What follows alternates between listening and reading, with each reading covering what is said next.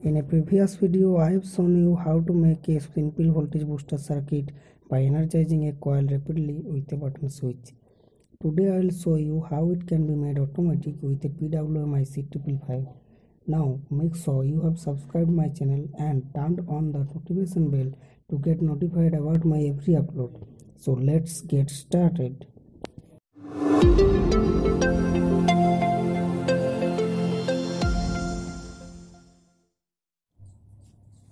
In order to create a simple DC boost converter circuit, we need this circuit with a PWM driver for switching, and thankfully we have it from a previous video.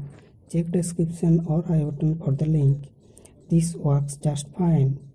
This circuit can control a DC motor speed, or it can control the brightness of an LED with its PWM output. So let's use it in this project.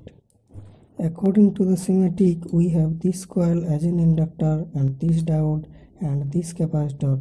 It's a 400 volt 6.8 microfarad capacitor. So let's build the circuit.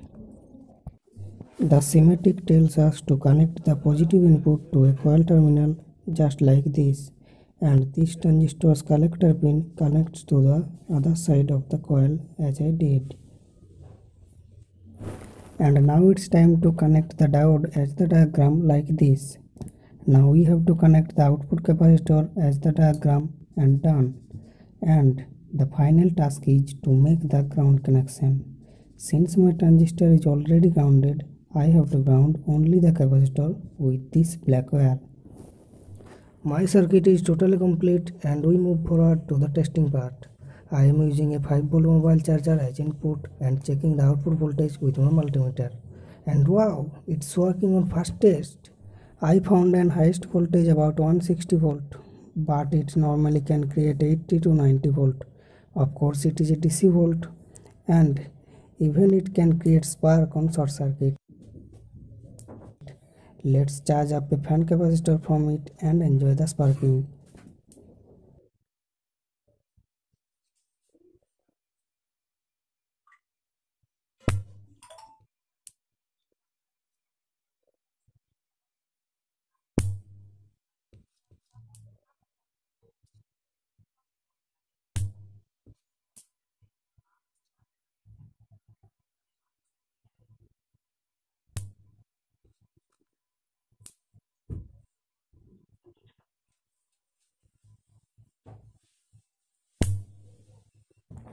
When I modify the duty cycle with the potentiometer, it increases the voltage.